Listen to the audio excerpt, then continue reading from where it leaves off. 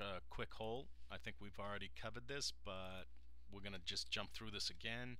So we open a new part.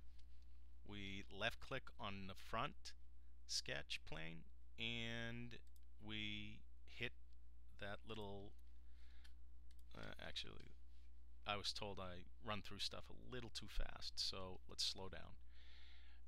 We're going to left click on the front, left click on the sketch plane. We've opened a sketch plane now on our front plane. So we want to make a couple of holes and maybe a block or something. So I'm going to left click a rectangle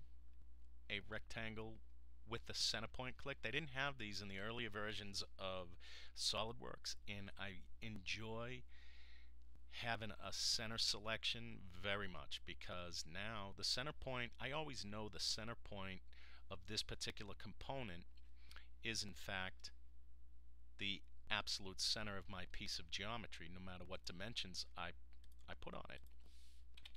So we're gonna just throw some dimensions on it just to get used to seeing. Now, one thing that I haven't talked about is let's Control Z and undo. Okay. Now, this line is black, and that means it's fully defined. It has all the relationships necessary. SolidWorks understands exactly what it's about. This one and this one are not fully defined, and we can define them by adding an additional dimension. Once we add this, you can see that they've turned black. This particular piece of geometry is now considered fully defined. Okay, now there are a couple of ways to add holes. We can add them while we're sketching, and we can also add them here with the hole wizard at our feature manager. Now we just want to jump back and let's go back and edit our sketch.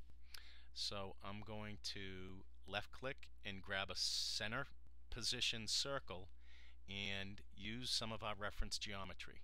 So anywhere along here I can see that a relational option is available upon clicking, and that one's called coincidence.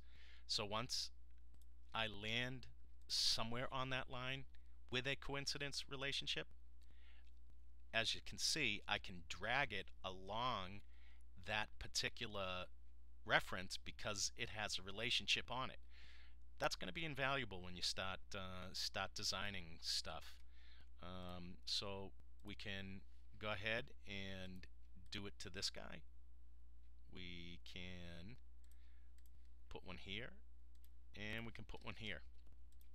Well, I'd like them all to be the same, so I'm going to dimension 1. The first one I did. It doesn't have to be the first one I did, but just seems to be convenient. I'm going to say make this a 1/2 inch hole. Okay. I'm going to left click on that one, hold the control button down, left click on this one, left click on this one, and left click on this one. Up come the potential relationships I can choose. One thing I want to choose is I want to say make all of them equal to my first one. This is a huge time saver. Watch what happens. Boom. They're all now 1/2 inch holes. Okay, albeit we didn't line them up, but we don't need to for this particular video. All right, hope you enjoyed this one. Hope it makes some sense, and we'll see you in the next one.